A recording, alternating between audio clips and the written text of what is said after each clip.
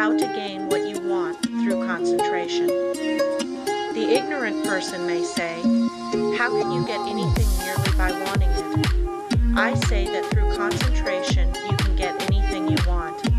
Every desire can be gratified, but whether it is will depend upon you concentrating to have that desire fulfilled. Merely wishing for something will not bring it. Wishing you had something shows a weakness and not a belief that you will really get it. So never merely wish, as we are not living in a fairy age. You use up just as much brain force in vain imaginings as you do when you think of something worthwhile. Be careful of your desires. Make a mental picture of what you want and set your will to this until it materializes.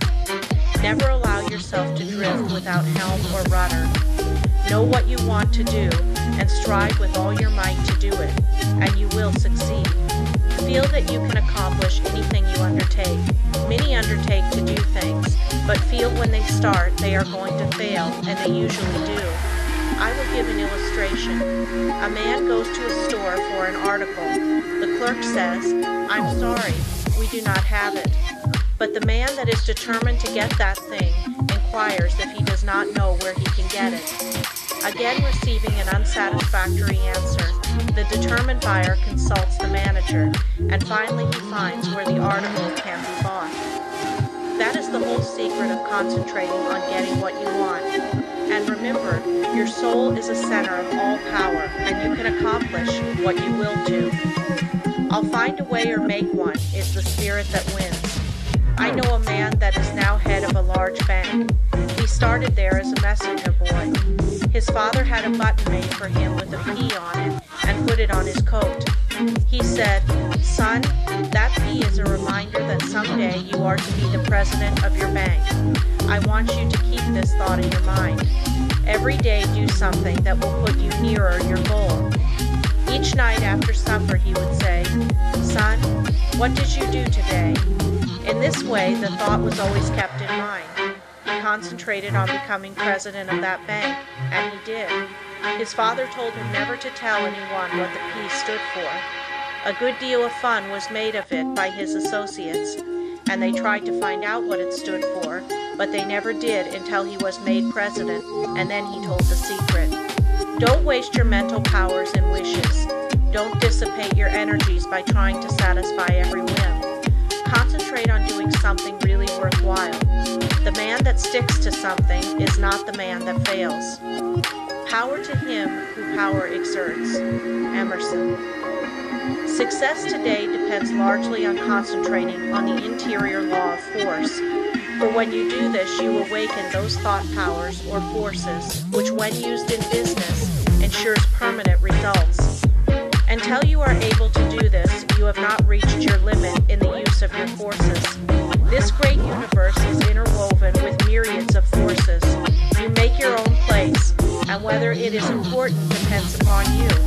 Through the indestructible and unconquerable law, you can in time accomplish all right things, and therefore do not be afraid to undertake whatever you really desire to accomplish and are willing to pay for in effort.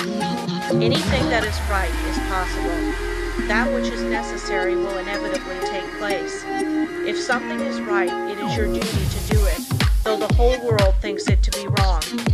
God and one are always a majority, or in plain words, that omnipotent interior law which is God, and the organism that represents you is able to conquer the whole world if your cause is absolutely just. Don't say, "I wish I was a great man." You can do anything that is proper and you want to do. Just say, you can, you will, you must. Just realize this and the rest is easy. You have the latent faculties and forces to subdue anything that tries to interfere with your plans. Let the troubles and responsibilities of life come thick and fast. I am ready for them. My soul is unconquerable. I represent the infinite law of force, or of all power. This God within is my all-sufficient strength and ever-present help in time of trouble. The more difficulties, the greater its triumphs through me. The harder my trials, the faster I go in the development of my inherent strength. Let all else fail me. This interior reliance is all sufficient. The right must prevail. I demand wisdom and power to know and follow the right. My higher self is all wise. I now draw nearer to it. I want you first to realize how powerful thought is. A thought of fear has turned a person's hair gray in a night. A prisoner condemned to die was told that if he would consent to an experiment and live through it, he would be freed. He consented.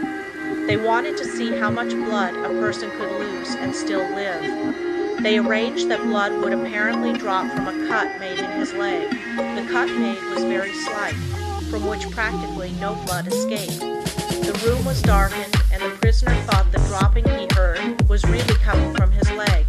The next morning, he was dead through mental fear. The two above illustrations will give you a little idea of the power of thought. To thoroughly realize the power of thought is worth a great deal to you. Through concentrated thought power, you can make yourself whatever you please. By thought, you can greatly increase your efficiency and strength. You are surrounded by all kinds of thoughts, some good, others bad, and you are sure to absorb some of the latter if you do not build up a positive mental attitude. If you will study the needless moods of anxiety, worry, despondency, discouragement, and others that are the result of uncontrolled thoughts, you will realize how important the control of your thoughts are. Your thoughts make you what you are. When I walk along the street and study the different people's faces, I can tell how they spend their lives. It all shows in their faces, just like a mirror reflects their physical countenances.